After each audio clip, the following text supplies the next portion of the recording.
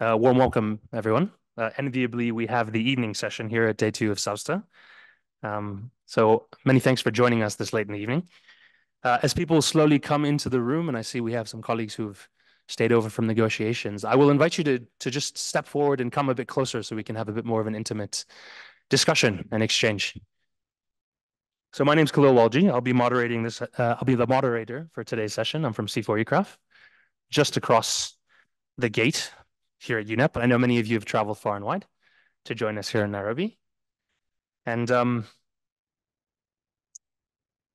as always, we can't forget that we're also joined online by many colleagues, members of the task force on monitoring.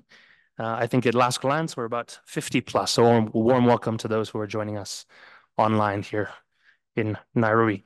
For this session, delivering restoration outcomes for biodiversity and human well-being. You can see we have a very packed panel this afternoon, this evening, with partners from the UN Decade, from UNEP, from FAO, and also some country spotlights as well.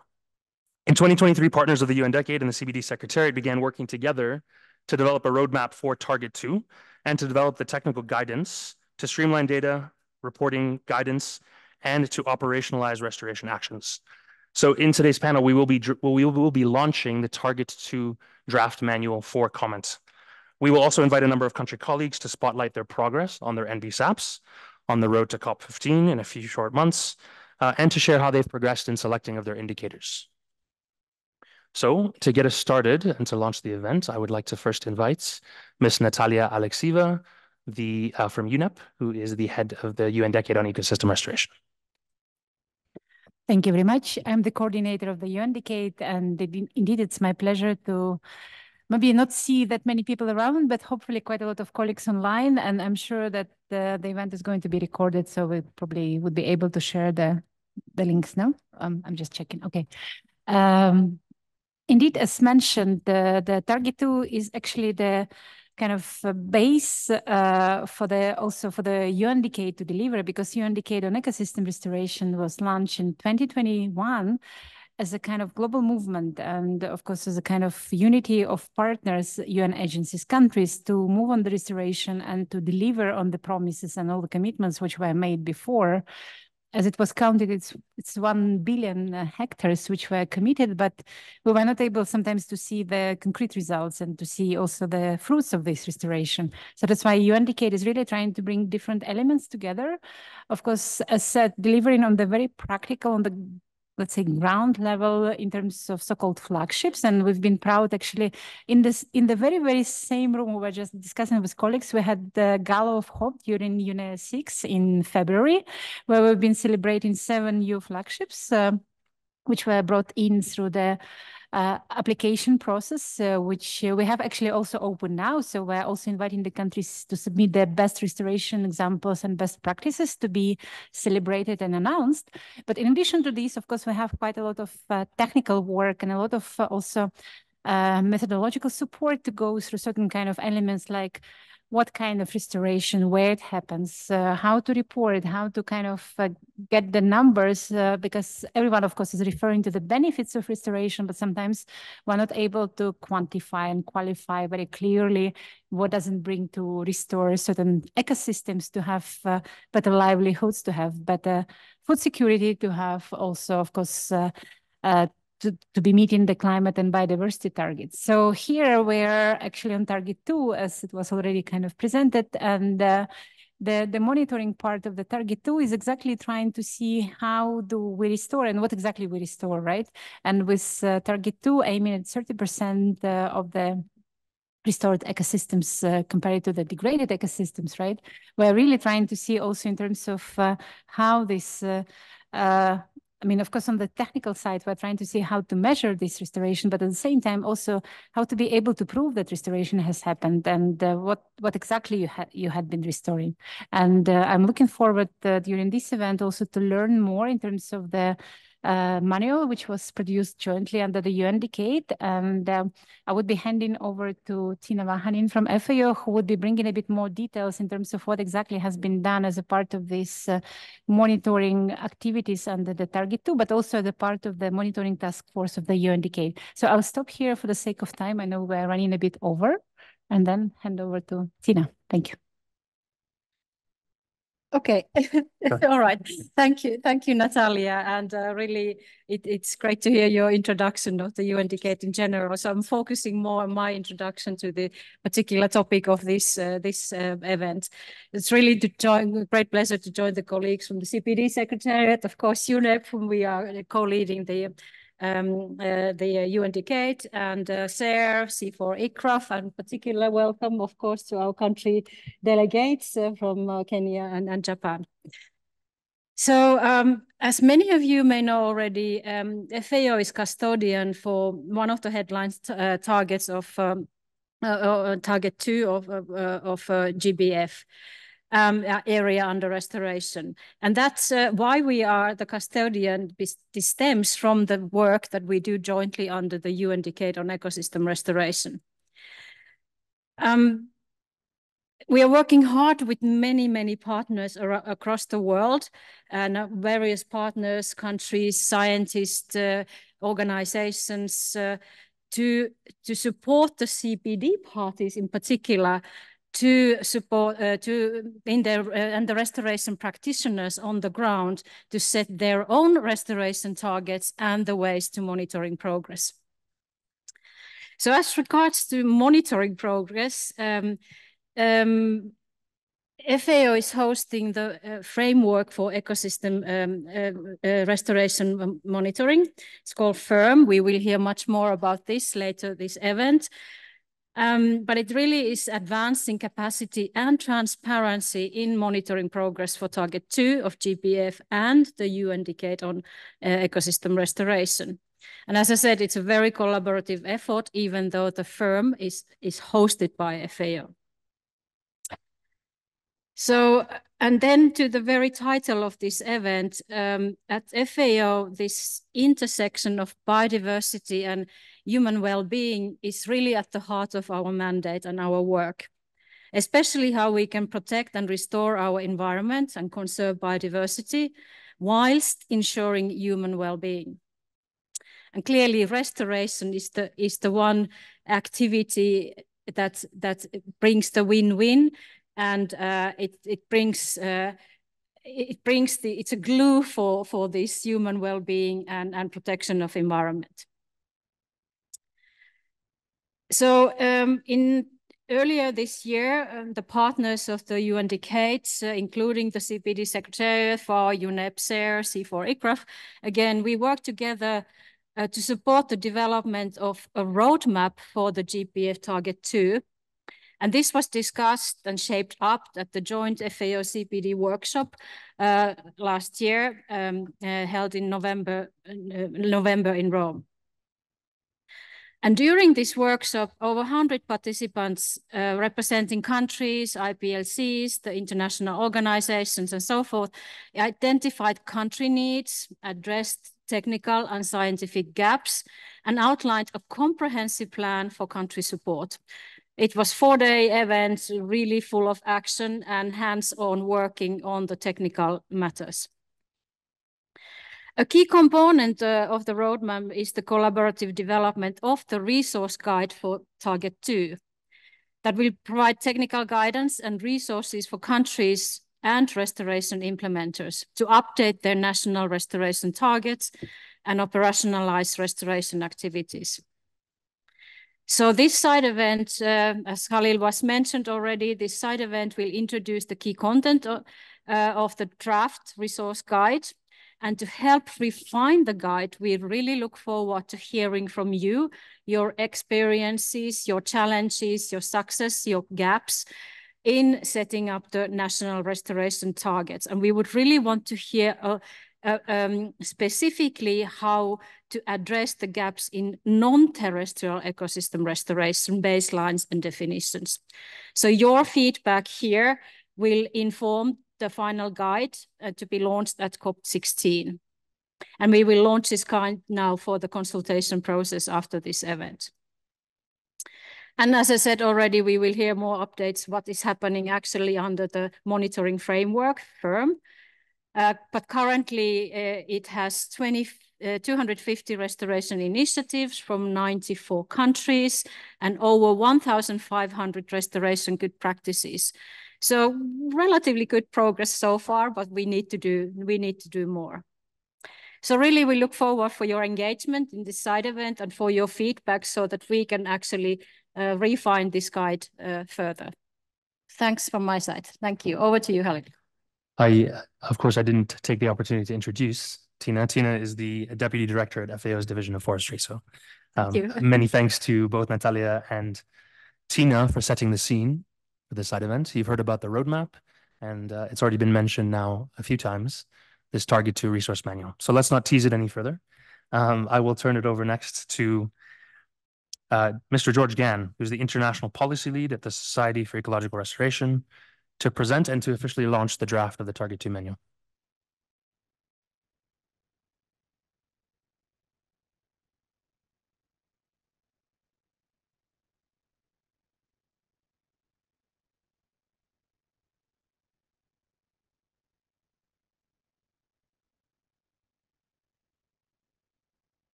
There we go.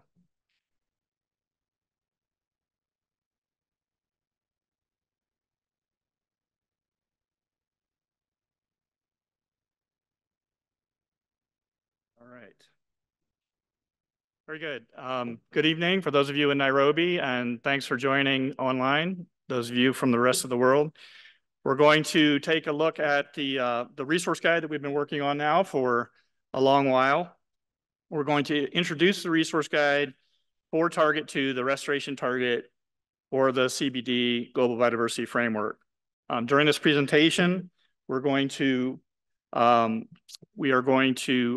look at the background on the process, an overview of the document, focus on the key elements and the opportunities for everybody to engage.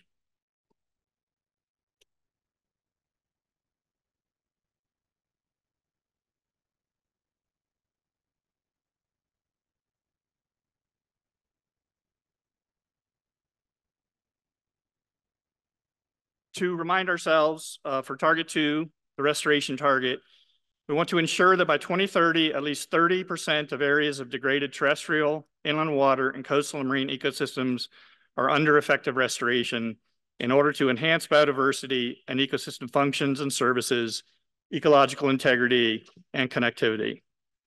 So this idea of looking at these specific ecosystem types, terrestrial versus inland water, and coastal and marine ecosystems, is really important to the target, and we're going to cycle back to this as we go through the talk.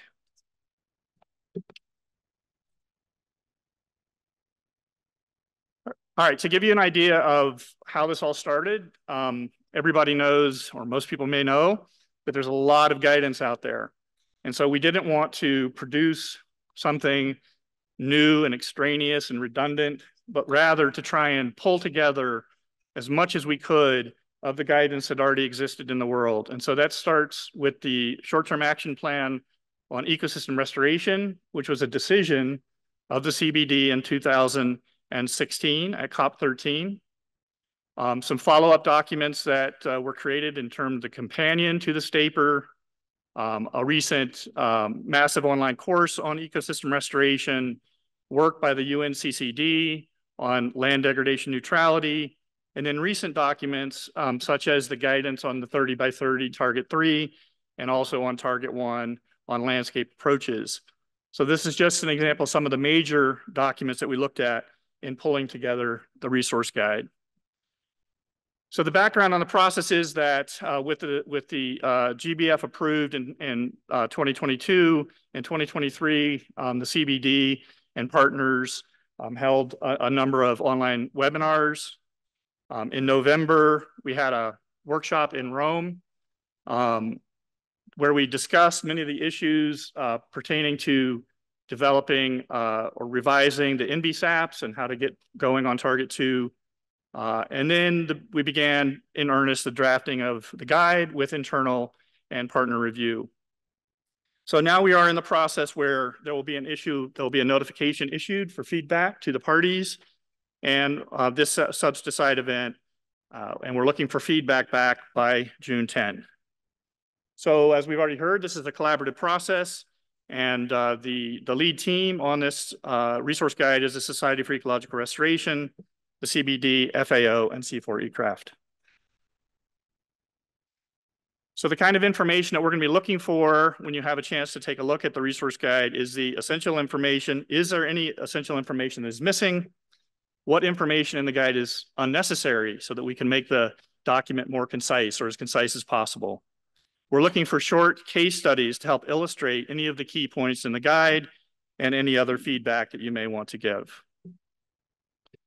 The purpose of the resource guide is to assist countries and partners in translating restoration commitments into restoration plans and operationalizing restoration at scales called for in Target 2.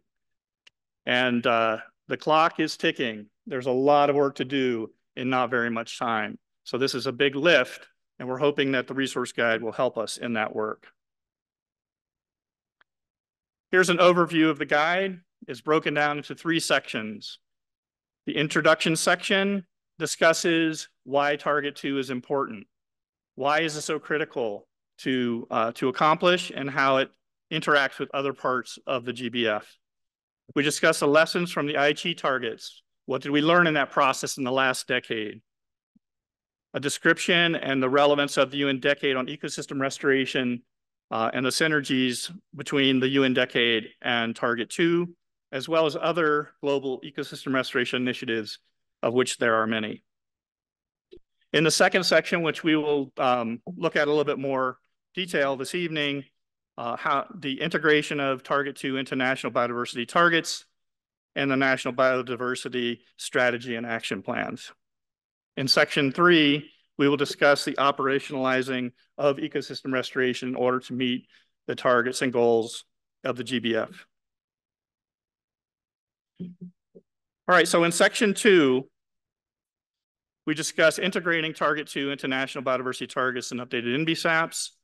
And we begin by discussing and bringing together all of the various guidance on NBSAPs with links to the resources that are available so that parties can and partners can move forward with the process as it relates to Target 2. Some key points that we have included in the resource guide is that national policies need to be applicable at the subnational, local, and project scales because those are the scales that ecosystem restoration actually operates at. So whatever is in the NBSAPs needs to translate into action on the ground. The NBSAPs should align with Section C of the GBF, titled Considerations for Implementation, and there's a long list of items for consideration there. The NBSAP should include finance and capacity development plans that include support for Target 2. The NBSAP should align and create synergies with other multilateral environmental agreements. And so this issue of how to coordinate and synergize the various agreements that countries have is very, very important to Target 2 because restoration cuts across a whole lot of different agreements. And then the NBSAP should select explicit numeric targets for restoration.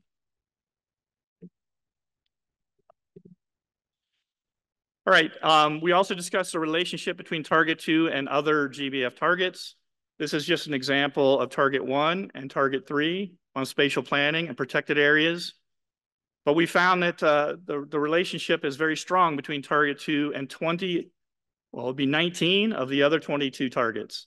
So there's a relationship between those, and we explain how they're related and how we can achieve efficiency and synergies between those targets. In section 2.3, we discuss who to involve in the NBSAP process, which includes Indigenous people, stakeholders, right holders, and knowledge holders, and optimally the engagement of all of those folks in a broad and active participation in the development of the NBSAPs at the national level. In sections 2.4 to 2.7, we discuss monitoring, reporting, and interoperability of data in terms of the headline indicator of area under restoration, the different ways that ecosystems can be classified, and how to encourage countries to design, plan, implement, and monitor restoration at the most precise scale possible, and the disaggregation by restoration type in terms of ecological restoration versus rehabilitation and other kinds of restoration that deliver different outcomes. Now, Julian Fox later in this event will be digging in a lot more into these items 2.4 to 2.7 in terms of the monitoring and the framework for ecosystem restoration monitoring. All right, so section 3 is the largest section, operationalizing restoration for Target 2. And in 3.1, we discussed what is restoration. So we are using the definition of the UN Decade on ecosystem restoration, which is a very broad definition that includes all kinds of activities. And just for the record, the process of halting and reversing degradation, resulting in improved ecosystem services and recovered biodiversity.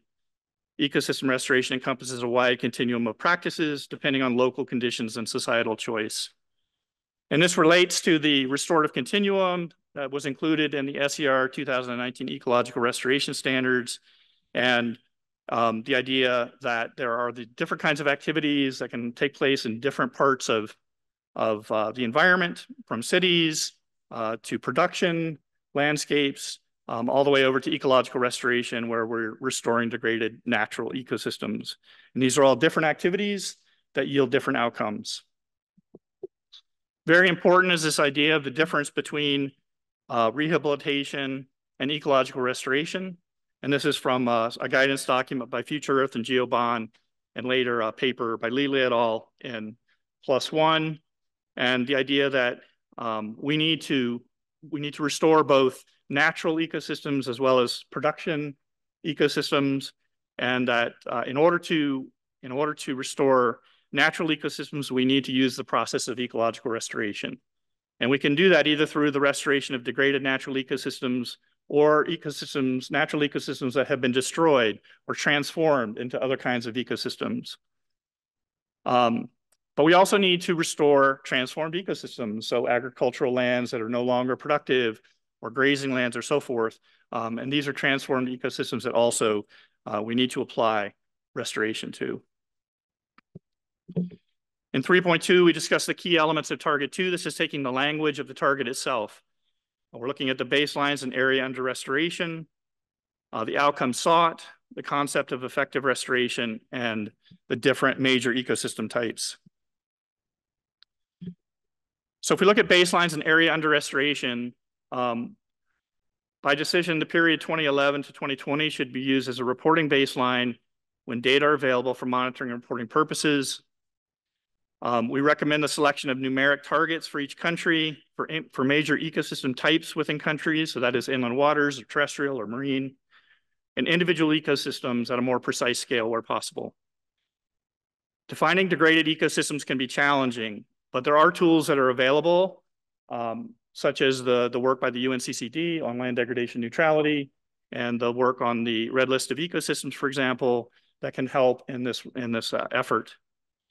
And then we provide in the manual the key definitions of degradation in different contexts. So degradation is described differently in terms of how it relates to biodiversity, how it relates to restoration, production, and ecosystem services. So all of those definitions are provided so that everyone can understand the differences.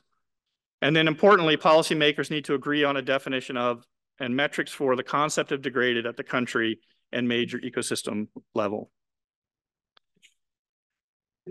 The outcomes sought for restoration include, and this is from the target, enhanced biodiversity, to recover biodiversity at all levels.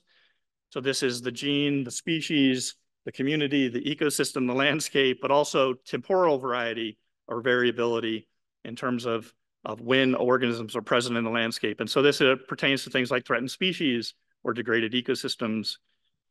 We need to enhance ecosystem functions and services to recover the functions and processes that underpin ecosystems and deliver ecosystem services, such as clean water and production of food and other products. Enhance ecological integrity to recover the full range of attributes that make up ecosystems, from landforms and soils to water quality, quantity and timing, species composition and structure, and food webs and trophic interactions. So this is essentially the idea of the condition of natural ecosystems. And then enhancing connectivity to improve beneficial connectivity of ecosystems under restoration with nearby ecosystems, and landscapes and seascapes. And the most well-known of that, of course, are corridors, but there are many other ways of connecting ecosystems under restoration. All right, the idea of effective restoration. So Target 2 calls for effective restoration, and what exactly is that?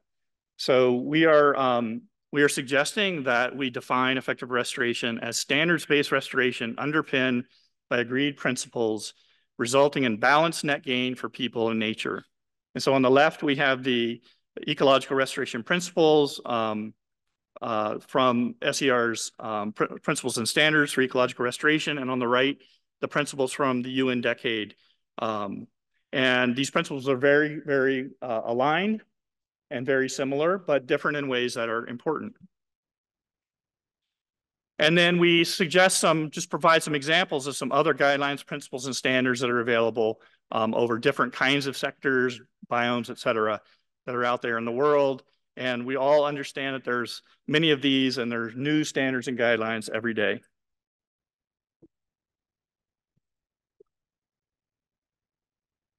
All right, major ecosystem types in Target 2. So we have terrestrial, inland water, coastal, and marine. And in addition, we have to discuss production systems, which are essential to delivering ecosystem services. And some of the guidance is to integrate restoration across these types using spatial planning that also considers and integrates restoration in protected areas and in landscapes, watersheds, and seascapes being utilized for agriculture, forestry, fisheries, and other production uses, thus tying Target 2 very strongly to Targets 1, 3, and 10.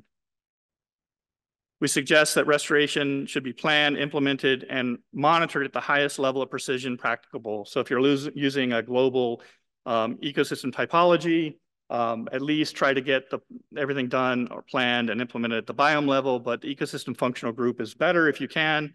If you're using national systems of ecosystem classification, the lower down that you can get, the more precise you can get, the better.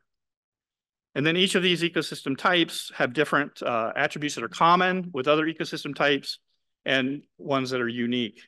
And so we want to determine what those are and understand how they relate to restoration. All right, in sections 3.3 to 3.7, this is actually quite a bit of content. We don't have time to go into it here, but we've developed material based on the short-term action plan on ecosystem restoration, the 4 groups of activities. So those 4 groups of activities are assessment of opportunities, improving the institutional enabling environment for restoration, planning, implementation, and ongoing management, and then monitoring, evaluation, feedback, and sharing results. For each of these groups of activities, we offer key steps. That's a list of activities that can help to accomplish these different things. Considerations from policy, science, and practice. What are the kind of the new things that people are talking about or gaining an understanding of in terms of how it applies to these different groups of activities, and then additional tools and guidance, of which there are many. All right, so where we are now is we invite you to take a look at the resource guide. It is available online. If you want to jot down this URL here. So cbd.int/restoration/implementation/review. And what we're asking for again is what information is missing, what information is not necessary, any other feedback, and then we'll discuss the short case studies here in a second. So we're looking for feedback by June 10 to the secretariat at cbd.int. So for those of you who have case studies, countries, parties that have case studies that you would like to submit, here's some guidance. We want the case studies to relate to key points in the resource guide, to provide sample text of no more than half a page in any UN language, to provide links to background information supporting the case study so that we can take a look and understand it a little bit better, and then provide supporting images or figures and your contact information.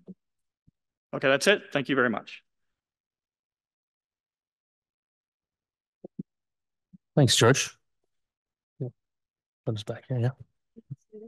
No, yeah, that's fine. Yeah, thank you very much, I think, for walking us through the meat and bones of the resource guide. I think we'll take a short pause from presentations from the panel, and we'll open up the floor for questions. So we'll invite you all to take the microphone, and I'll ask that if you do take the floor, please introduce yourself and your delegation or your affiliation. and also an invitation to our colleagues online. I see there's now over 60 participants who have joined us.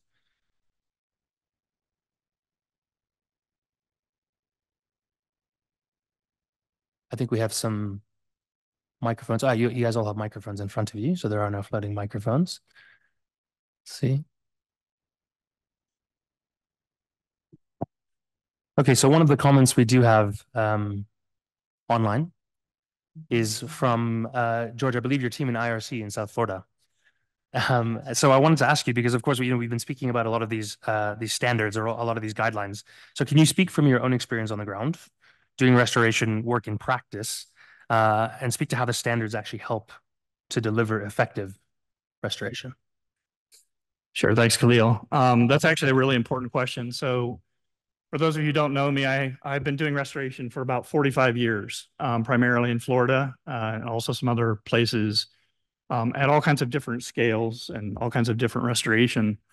And I never really saw myself as a standards person. But when I got involved in working on the SER standards and all the subsequent work that has occurred, one of the things that was really important to me was, did these standards and did this guidance help me in my work on the ground? And if it didn't, then they needed to be rewritten. And so for me, it's been a really important part of my practice to understand the global thinking about restoration. And I brought a lot of new ideas into our practice in South Florida, and tested out these various things like the principles and the recovery wheels that are in the SER standards and so forth. So I found it to be incredibly helpful as a practitioner, and the uptake of both the UN Decade principles and now the standards of practice, as well as the SER versions, has been growing and growing. And we're learning as we're going. And this is also the important part, is that people have to use these things in order for us to really understand and improve them moving forward. Thanks, George. I see another question here online. How does the guide address social and economic impacts from restoration, even if they are beyond the scope of target 2? So you mentioned, of course, connections to the other targets. Maybe you can weave that in as well. Sure.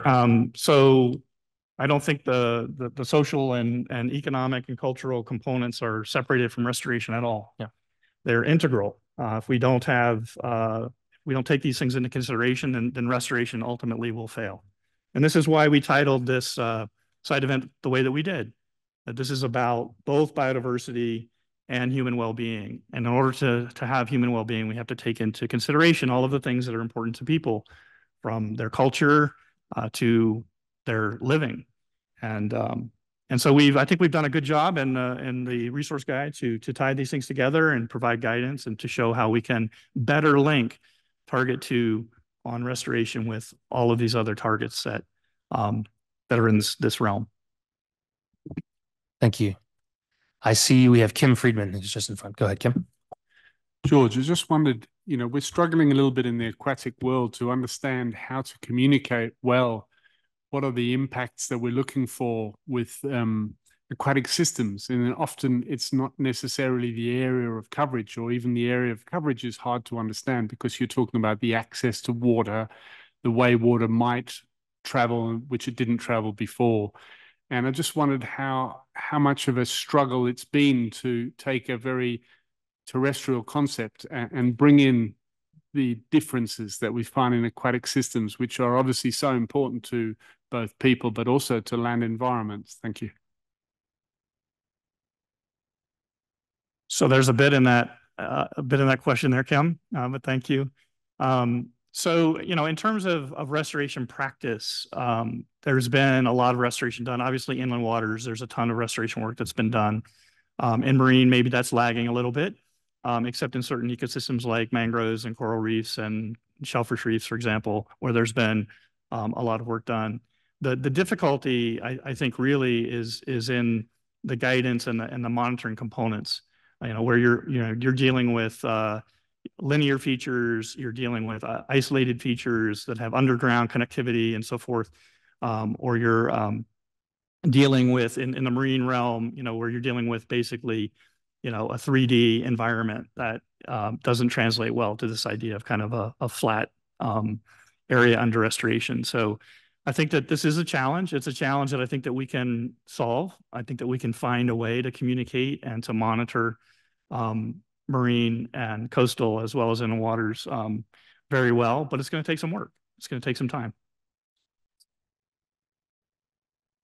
Yeah, but Thank you very much for asking. There would be actually another side event on 16th of May, which would be exactly diving into more freshwater ecosystems and similar discussions. So I would also invite you to join, because this would be also a joint event with a lot of fruitful information. Thank you. thank you. Yes, and I see the colleague in the back. Please go ahead. Thank you. Mark Dickey-Collis. I'm a member of the IUCN Fisheries Expert Group. So, George, I just want to press you a little more. My question is it an issue, as you've just alluded to, of monitoring not being sufficient at the moment in the marine environment? Or is it that conceptually we need to make further developments in the marine environment? Yeah, all of those things are true. Definitely, there needs to be more conceptual work as well, and we've had many conversations with colleagues about, where people are putting attention in the marine realm, and where the most effective restoration could occur in terms of biodiversity outcomes or human well-being outcomes and so forth. So there's definitely more that needs to be done. And this is not my area of expertise, so I'm not going to try to have all the answers, but to say that we're engaged in this conversation. And again, there's much work to be done in this area, so we just have to focus on figuring it out. Thank you very much, everyone, for the questions. We'll take George off the hot seat for the moment and move on, because we know we're already late into the evening. We do have one question online from Robin Chasden about translations. So we have informal translations of the document. We're still yet to be seen if this draft version will be translated, but we will communicate after the session on how we can make sure to get the draft available in multiple languages so that comments can be brought in, of course, from a diversity of voices. I think we're going to move to the next part of the agenda, and we have invited two panelists to join us to share an update on their own NBSAP developments, country spotlights. And the session organizers have prepared a number of questions to prompt responses as well, and also to facilitate a bit of an exchange between the panelists, but also between you in the room. So to get us started, I would like to turn the microphone over to Mr.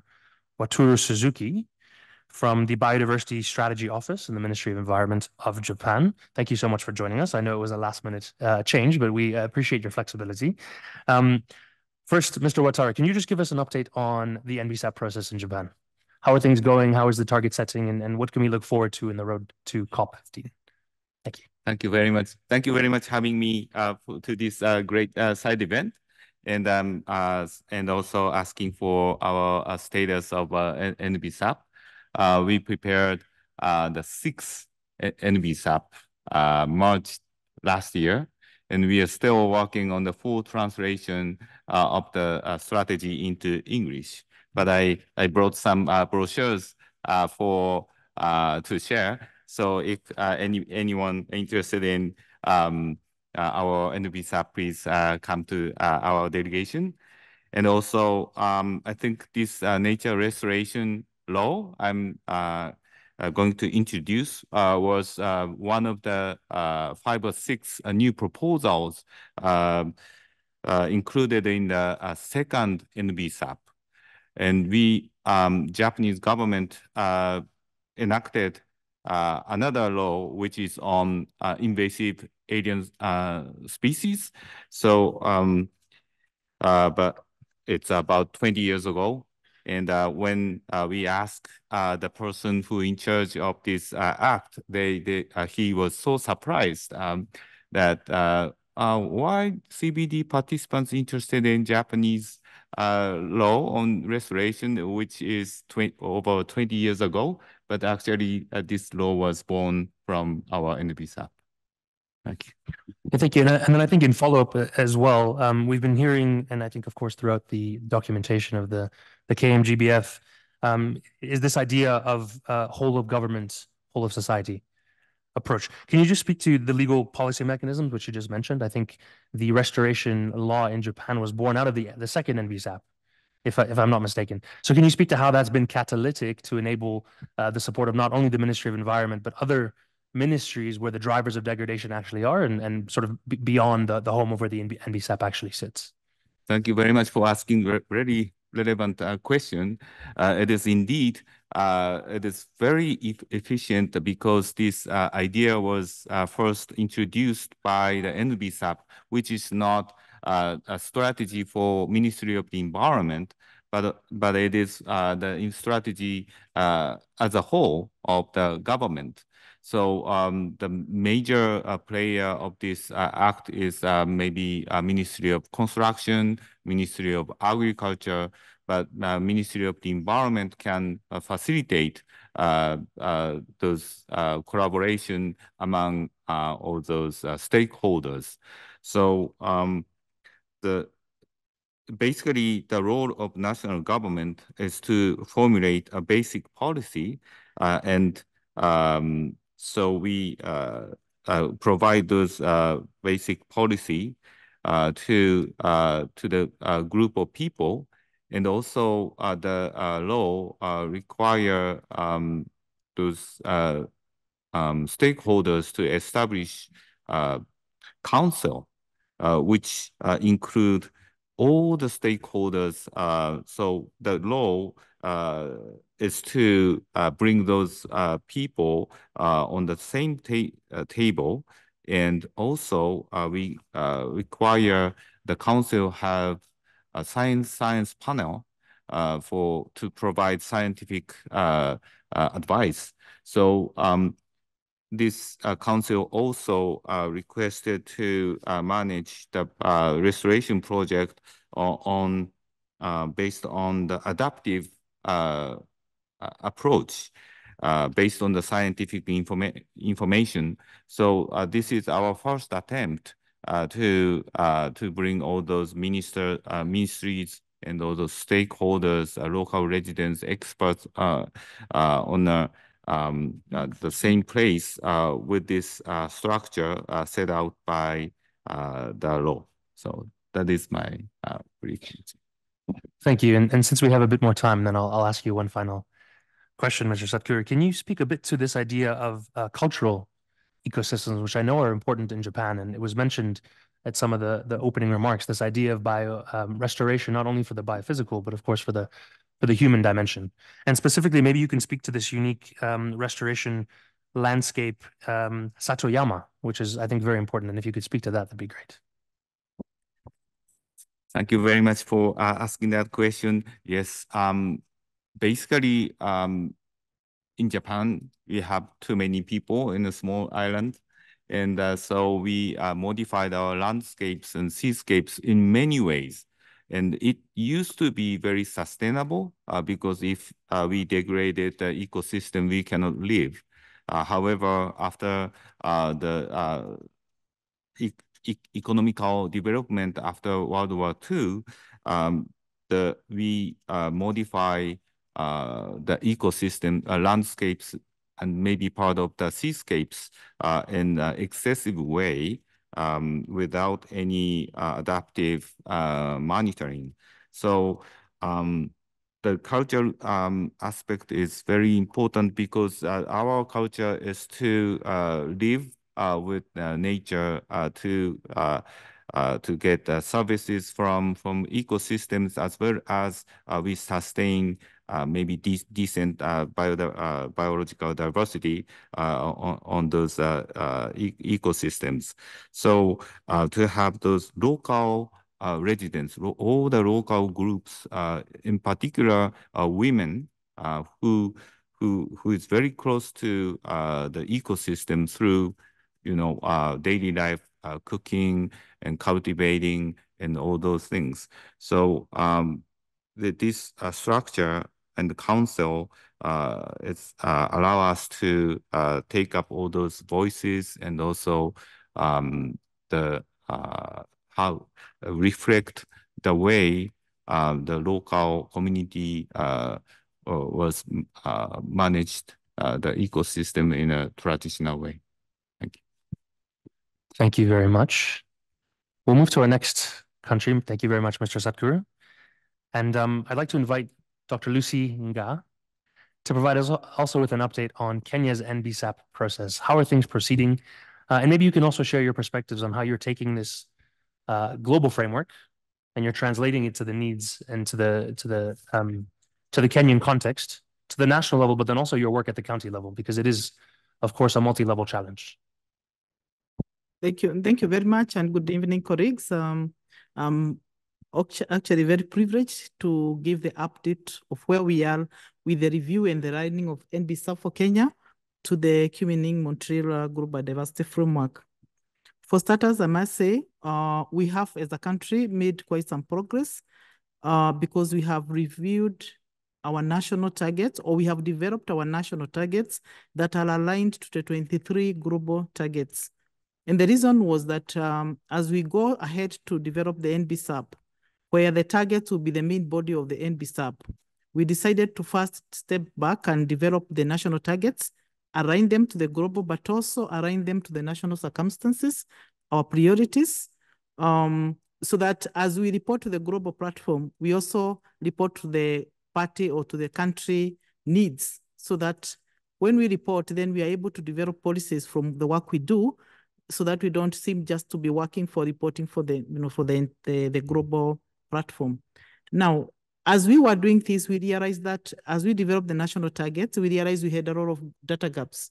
As we speak, we're in the process of doing what we are calling a rapid data assessment, baseline data assessment, to pick at least some baselines for our targets, so that as we start now packaging the NBSAP finally, we have a baseline that we'll be working with towards, you report against the change, and the change must have a baseline from where you started. So the baseline assessment is due for finalization. The draft targets are there as now. And then the process of developing the national targets was very inclusive. I must admit it's one of the processes for quite a while as a government, because we have the civil society, the NGOs, and the youth were very represented. The IPLC teams were there, both from the very local to the organizations that are, larger, that are representing all those entities. The issue of gender was also very well articulated as we were reviewing our targets. As you remember, Target 23, I think, was born in Nairobi on our way to Montreal. So it's a target that we are also trying to, those of you who were here on, I think, on Sunday or Saturday, when the Women Caucus were trying to look at the way we are going to look at that, would understand the challenges that are there, but we are going to see how we embed that gender aspect into the NBSAP. So in terms of making it to the Kenya context, that's the reason we did the national targets, because the global targets, they are not very far different, but I want to give an example of Target 1 that talks of the spatial planning.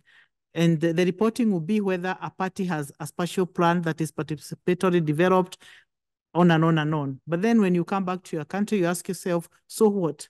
This country is governed at 2 levels. We have a national government and 47 counties. So be asking ourselves, apart from having a one national spatial plan, do the other 47 entities have a spatial plan to govern their biodiversity aspect down there? So that's how we are making all the targets, bringing them to the Kenyan context. Thank you.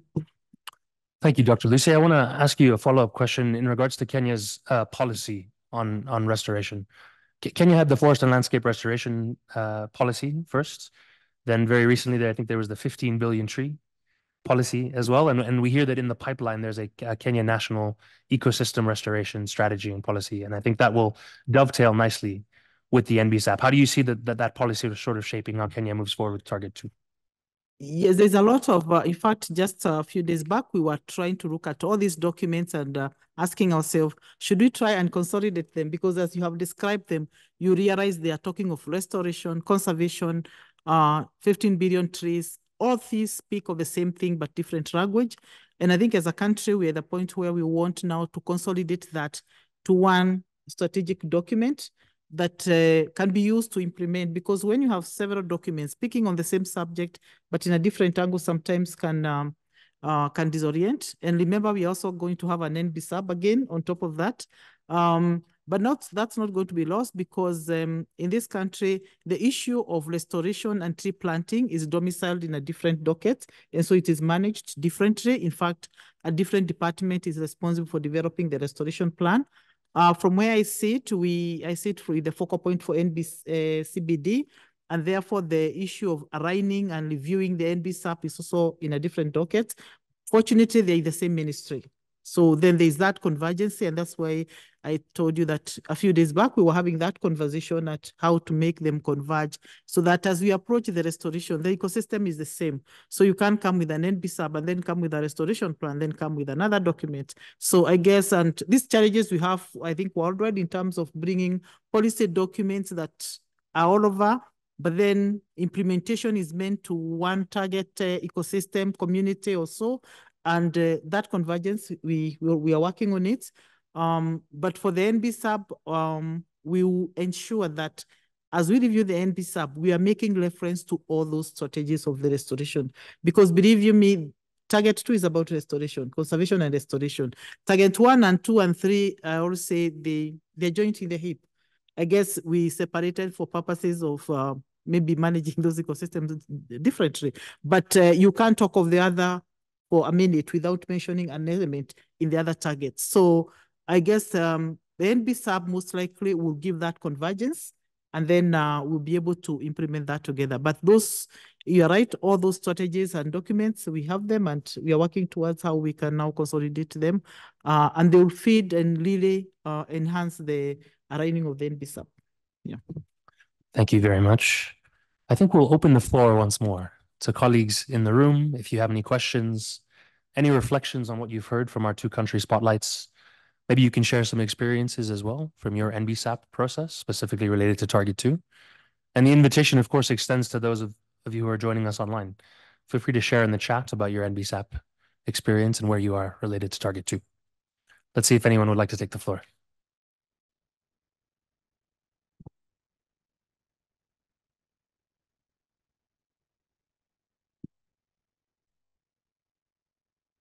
I see Katie's hand. Katie, go ahead.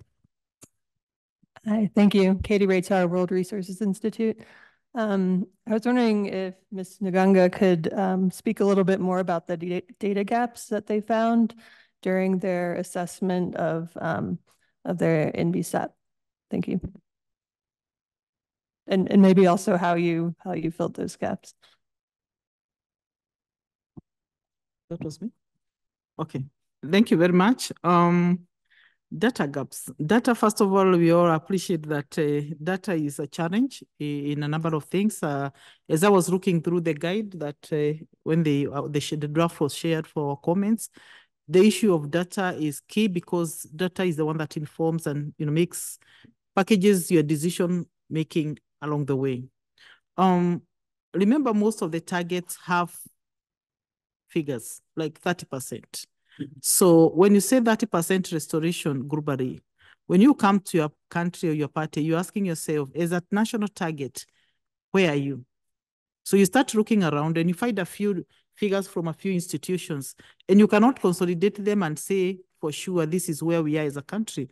So you pick those and then you institute, like what we have done as a country, a rapid analysis, because we couldn't have time and money to do a comprehensive baseline analysis, we must admit. So what we are doing is what we are called rapid analysis.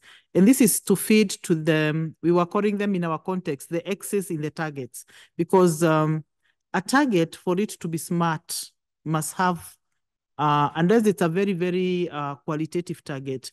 If it's quantitative, then it must have a figure, and a figure must be factual, accurate as much as possible. And we say that because we know of the gaps and the challenges of, again, getting all that. So what we have done to address the gaps that that are there and the gaps to inform our baseline is to do that, to conduct the rapid assessment. It's ongoing. And along the way, we could still feel that the consultant is also getting the same challenge of getting the data. So, but the beauty about this then going forward is that even though we may start with the data that is not very comprehensive, going forward as we report, by the time we are reporting the fourth year, we'll be at a point where now if we don't lose the grip, then we'll have a better baseline for future. And you'll also have to be assessing on your progress, whether you're moving, if you started at 1% forest cover and you're at 0.9, it means you have not really restored, you are going backward. If you're at 5, then you're able to work forward and going forward. So I think our rapid analysis is one way we try to address that, and we are hoping we will build on that, because for sure it will not be comprehensive because of the time and the resources we at our disposal. But we are hoping that will work for us for a start. I hope that answers your Kate. Okay, thank you. Other questions from the floor? We had some hands a bit earlier. Yeah. Yeah, go ahead, Kim. Sorry to keep hitting you up, Lucy, but I've got another question for you. You said something that really resonated with me. You said you had to deal with many different voices speaking different languages about the same topic. And how difficult was it to get them to coalesce, to get them to cohesively come together on what you decided in the end, considering you had all these different people with different ideas trying to put things into your plans? Thank you. Okay, I think where I talked of the difference was about the difference in the documents of having a restoration plan and then having another strategy. At that point, what we are doing is then bringing them together and have a review and consolidate them. However, each strategy speaks to a specific aspect. So it remains, if it's like what the moderator talked about, 15 billion, that's a strategy that has a very specific direction. What the NBSAP review will do, we'll go dig into it and see what the synergy is. And a number of them are coming out. Because remember, even tree planting is a restoration. But then the restoration we want in the NBSAP is not just tree planting. It's beyond that. So it's synergy along the way, where you can consolidate, you do. But like I explained how some of the restoration activities like tree planting are domiciled in a different department, and so they have developed their strategies. So what NBSAP will do is to synergize with that and repackage what the NBSAP can borrow to this, because this will be a very supreme strategy, I guess, up to 2030. I know we've lost time along the way, but nevertheless, I tell people, you never know, after 2030, we'll push it on and say, we move on with the NBSAP and whatever happens. But that's how we handle that. In terms of the voices, if it's about the number of entities we were bringing to our meetings, the civil society, the academia, the private sector, of course, different government agencies, of course, with the different interests, that's not difficult to handle, because the NBSAP is a national strategy, and everybody must plug in according to their functions and their mandates. So that's how we do, and it's very accommodative. We also try to bring on board the targets so that everybody again aligns with that. Fortunately, the 23 targets, our national targets are slightly more than 23. Some targets we split them because you remember, those of you who participated in the negotiations, like target 3, I tell people, don't read target 3 with English, read it in words, because we put everything there because we wanted everything there. So there's no English there. There's a whole paragraph, but everything we wanted is there, isn't it? Those inland, who don't have inland. So what you do then is at national level, you maybe some targets, we split them because we wanted to strengthen them along the institutions where that mandate falls, so that they are not lost in the negotiators package. But when it comes home, then it's ours now. So we package it in the best way we know how, and then institutions can pick up.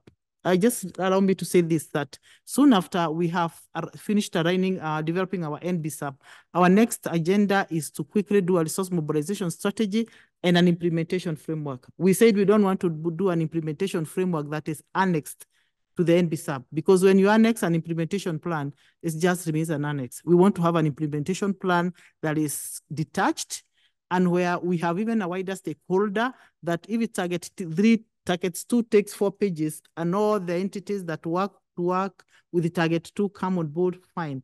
And then our clearinghouse mechanism will plug to that and be able to be getting the reports and data to report for the country. Because whoever is working in Kenya, whether state or non-state actor, we shall all come together and report for the country. Thank you. Thank you, Dr. Lucy. We have another question online from Ivan. And Dr. Lucy, you mentioned a very important component, that of course the NBSAP is taking place. the targets are being set, but also the funding plan needs to be put in place, the financing plan and the implementation plan as well. There is a funding gap, which means we have to make tough choices in terms of where we restore. So Ivan Online asks, and this would be a question to both you and Mr. Suzuki as well. How are you determining which ecosystems to restore or which ones to prioritize as you move towards target 2? Maybe we can start with you, Mr. Suzuki.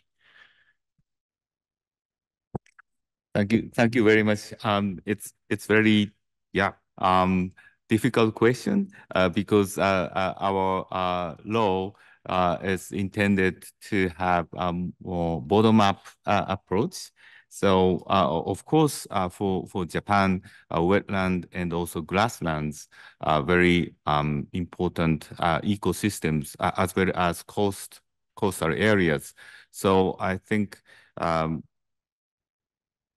we have identified some priority ecosystems in the NBSAP, but at the same time, the implementation and the establishment of the council is more led by a local initiative. Thank you. I think for Kenya, my colleague from Japan, I think they are more advanced in terms of having I think you have completed your NBSAP. I think that one will be addressed when we are doing our implementation framework, because this will be a very whole government, whole society approach aspect. And the reason is the Ministry of Environment, where the focal point is more of a coordinating ministry than doing. We really must admit ours is more coordinating, reporting especially as an obligation as the focal point, but the actual implementation will be with entities. And therefore, when we said we want to do the implementation framework thereafter, is because we want to have the table wider and more stakeholders on board. And there, the 23 targets are spread all over the ecosystem. So if every target gets partners and teams that want to work, fine. But like I say that I think restoration of degraded lands, whether terrestrial, marine or otherwise, the degraded lands will be a priority. And I guess that's something I wouldn't say for now, because I know when we see to do the implementation framework, that's an aspect we really try to address. And then we'll let the parties, in this case, not the parties, but the organizations and the agencies and the government agencies that are working there to prioritize according to their needs. If it's a ministry for arid and semi-arid, they know the grasses they are working with, and within them, they even know the very sensitive ecosystem they want to prioritize. Yeah, I think that's what I can respond for now. Thank you very much. I think we have time for one more question, and it's come through the chat once again. We have a question about the endorsement of the resource guide. So maybe I can turn the floor briefly to Jamal, just to give us an idea of how can countries endorse the resource guide? What does it look like in terms of the roadmap to COP? Yes, thank you, Khalil. I think the best endorsement, since it's not an official or the legal document, so actually the best endorsement for us is to see how the countries are using it. And as we all participating now in the plenary discussion on the tools and guidelines, the important element is really for us to monitor the effectiveness of all guidelines and tools which we're developing. So that would be for us the best criteria, how we would say that this guideline is being endorsed. So the guideline will be open soon for official review process by the parties and all stakeholder groups. But nevertheless, we would like to have this document or this resource as a living document. So, and I think this is important that we don't really do like a one-time endorsement and then we leave with that. So it's will be an evolving process as we will learn together with you through this process. Thank you. Thank you, Jamal. And then to address the second part of the question, I want to turn it back to George. So the question asks about the guide's ability to acknowledge the sovereignty of local knowledge in understanding of degradations. But maybe I can reframe that. Can you just clarify the resource guide? What is the intention in terms of the use of countries? Is it a prescriptive guide, and how is it bringing together all those other guidelines which you highlighted on, I think, your second slide, the STAPER, the standards, etc. So maybe you can just clarify the role of the resource guide. So the main role of the resource guide is to help all of us think about some of the thorny problems that are involved with planning and implementing and achieving Target 2. So with regard to sovereignty of knowledge and that sort of thing, that's throughout all sorts of UN documents and procedures and so forth, and it's also in all of the restoration principles and standards of practice deal with these issues of stakeholders and knowledge holders and indigenous people and so forth, and so I think that is well covered in the global guidance that exists. So the role of the resource guide is not to create mechanisms for doing that. Those mechanisms exist elsewhere. The role of the guide is to point people toward that.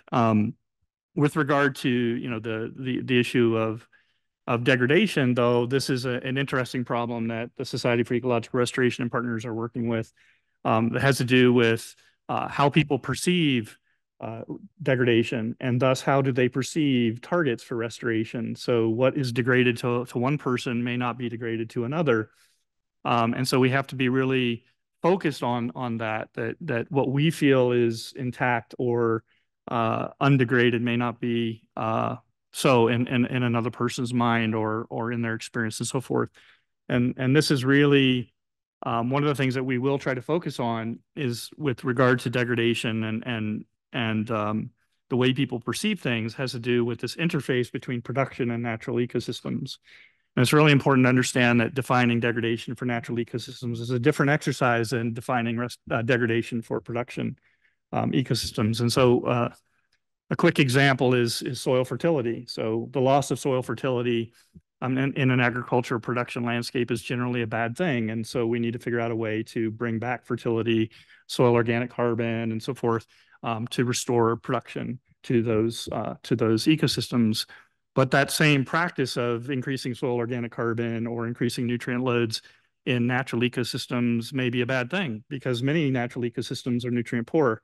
And in fact, some of the highest biodiverse ecosystems on Earth are nutrient poor. And so adding nutrients to those systems would be a bad thing. And so it's very important when assessing degradation and planning for restoration that we determine what the question is, right? And be very clear about what it is that we're trying to accomplish and make sure, like has happened in the past, that we don't create collateral damage in our efforts to do restoration. So these are the kinds of things that the guide is trying to help with, to bring up these issues that are very important and to point people toward the guidance that can help to make those decisions. Sorry if that was a little bit long. No, that's perfect. You brought us right up to time. So thank you so much, Rich. And also, colleagues, please join me in actually giving a nice round of applause to our country spotlights, Dr. Lucy Ngang and Mr. Suzuki. We'll move to the final segment of our program. I want to introduce Mr. Julian Fox from FAO, who's also the coordinator of the Task Force on Monitoring. Julian's going to provide an update on FIRM, the Framework for Ecosystem Restoration Monitoring. He's going to touch on the importance of interoperability and speak to how we can expect to partake in this global exercise on monitoring restoration. Over to you, Julian. Yes. Okay, thank you very much, Khalil, and welcome everybody. It's very late in the day, so I'll be relatively brief, but my colleagues online will share some resources in the chat.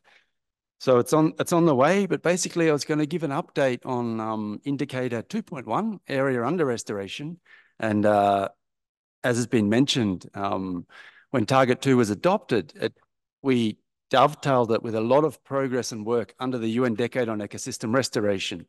And under the UN Decade on Ecosystem Restoration, we developed what we called the Framework for Ecosystem Restoration Monitoring, really trying to build a framework building on interoperability and encouraging national capacity, national data sets, but really providing some resources and a global platform to monitor progress of the UN Decade.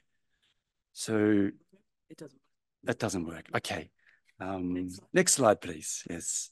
Perfect. Just to mention, and we'll put in the link, we've been working through the RTEG process on the metadata for indicator 2.1, area under restoration, and we've received a lot of great feedback, and the methodology and the metadata we think is looking great. And here are some of the elements. It really builds on everything we've done before. We don't want to reinvent the wheel. There's been the STAPA, there's the UN Decade on Ecosystem Restoration. There's a lot of incredible resources and a lot of restoration platforms. And so we really wanted to develop metadata for the indicator that built on all this previous progress and really encourages, as we've heard so many times today and yesterday, national data sets, national capacity, and we're trying to use interoperability to speak to different national, regional, and global platforms. Next slide, please.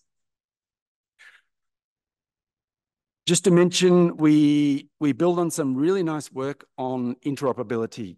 I think interoperability is critical in a lot of global processes now, because there are many platforms, national, regional, and global, and we don't want to have to create parallel work streams. So having different platforms speaking to each other is really powerful. So actually SCR did a really nice guide for us and contributing to the UN Decade, and we've fully adopted that into the indicator methodology. I think that I won't speak to the parameters too much, but they've been through the RTEG process, and we can provide a link to the metadata and the parameters in the chat. So the next slide, I think this is quite important to show, is that under the UN Decade and the firm, we're really trying to create that transparent global snapshot, but we want to encourage in parallel your national restoration databases, your national capacity to implement and monitor restoration, but we want them to speak to each other. And we think through the CBD process, there'll be an opportunity to have the global data and the national data sort of speaking to each other. And when you have your national data, when you're doing your reporting, we can then take that and use that for the UN Decade reporting, the UN Decade on Ecosystem Restoration. So the diagram is just showing that we're going to use the interoperability and the CBD reporting platform to make sure that your national data comes to the global data, and we'll provide an offering of global data, but you can override that if you have your own national data. So yeah. Next slide, please. Yes, so again, a data compilation, global, regional, national data. We want to do a lot of the hard work behind the scenes for you. So a lot of the other big restoration platforms like Restore and the Restoration Barometer from IUCN, we're building interoperability with those platforms to basically serve a restoration data set to the parties of the CBD to help you monitor your progress and also to adjust your targets through the coming years. So, and yeah, just to mention again, through the UN Decade, we'll be providing, a global compilation and sort of a dashboard of progress as we move toward 2030. Next slide, please.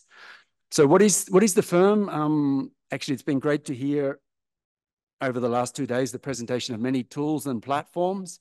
It's another platform, but we think it can be helpful for restoration. It was developed for the UN Decade on Ecosystem Restoration, but it was developed through a huge collaborative effort of many different partners to the decade, and really trying to build collaboration and coordination amongst different restoration platforms. So we have a few different elements to the firm, and maybe I'll continue straight on because I know we're very short on time. Oh, we're okay. Okay, great. Okay, great. Excellent. So we have a registry where you can actually register your restoration action.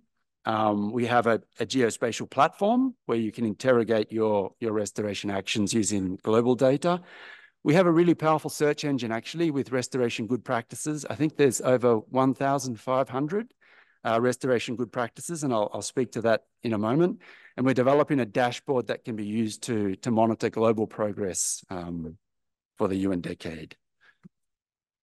Next slide, please. So yeah, I mean, we really want to encourage you to build your national capacity, your national data sets for restoration.